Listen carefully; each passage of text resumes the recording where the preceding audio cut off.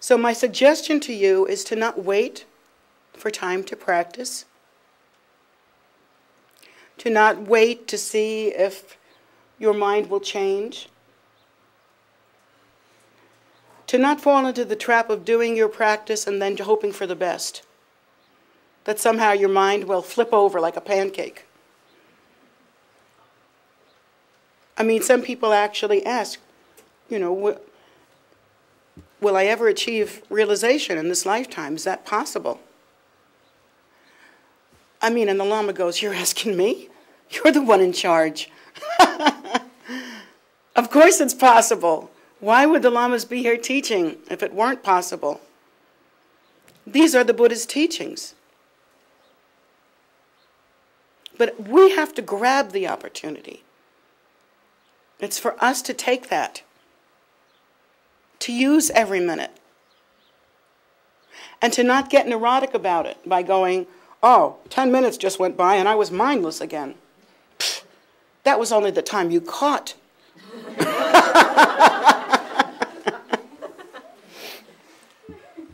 So every time you catch yourself, you go, right, good, good girl, good boy. Pat yourself on the head. Get back to work, get back to it.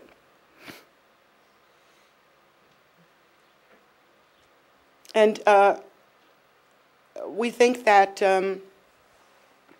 in order to gather merit, for instance, we have to do certain specific things, like, you know, in the Nundro book, for instance, we do mandala practice with the rice and the rings and all that stuff. But then we go outside and we go, wow, look at my car. Isn't that a sexy car? Or, God, what a gorgeous day. I'm going to have to just jump in the lake. I feel so happy. I'm going to swim, and I'm just going to have lots of fun. And, you know, ordinary. Well, I'll have a picnic. Or I'll go climb a mountain and be free. Something like that. We don't even think to ourselves. You know, we sit in our practice, we offer rice, and we visualize it as phenomena. Here's phenomena. And we're grasping left and right, you know. You can offer everything. When your eyes see something, offer it to the three precious jewels. Offer it to the Lama of three kayas. Offer it to the Guru, past, present, and future. Offer it to the protectors, to the dakinis. Anybody except you. But you can use any moment of happiness and make it even more beautiful when you offer it.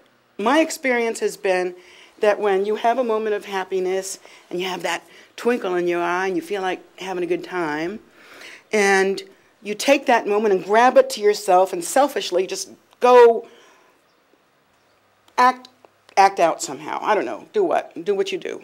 Whatever people do. Climb a mountain, go have drinks, go party, you know, whatever it is that people, I don't know. I never leave my house. So whatever it is that people do. And we think that's going to do it. I have this moment of bliss, and so I'm going to take it, I'm going to ramp it up. I'm going for it. I'm going to have a great Saturday night.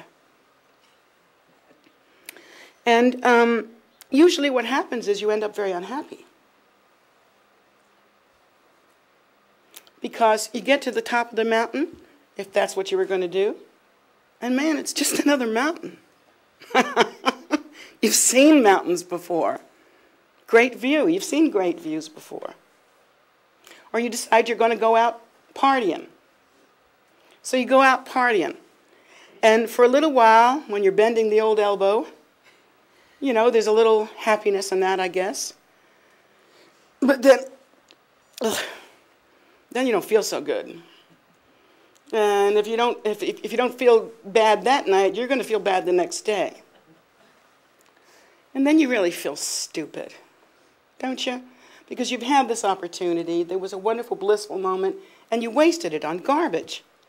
You didn't even do anything healthy for yourself. It was just a complete waste. Or then, you know, you think, well, I'm going to, you know, just, I think I'll have what would you do, like a movie? What does it mean, watch one movie after another? Huh? Marathon, that's it. I'll do what I really like. I'll have a movie marathon. And at the end of that, your mind is like, you don't even know what you are anymore. You're like, you've seen all these things that have ended in 2 hours. You're like, I'm lost. I don't know what's happening. And really, what happens in a situation like that is we are out to lunch. We are really training our minds to be out to lunch. So I'm not saying that you should never party again, depending on your vows. I'm not saying that you should never have a good time again or climb any mountains or think your car is sexy. I'm not saying that you should become some sort of freakish person that doesn't fit in this world. But I am saying train your mind the way Rinpoche has done. Lifetime after lifetime. And look at the sweetness and nectar. The prize of that effort is so beautiful and beyond compare. So I guess that's my message for today. Short and sweet. I hope that you will take every opportunity and really practice Dharma more deeply, not just when you're sitting down, but constantly training the mind, constantly using your opportunities. And that's pretty much all I want to say today.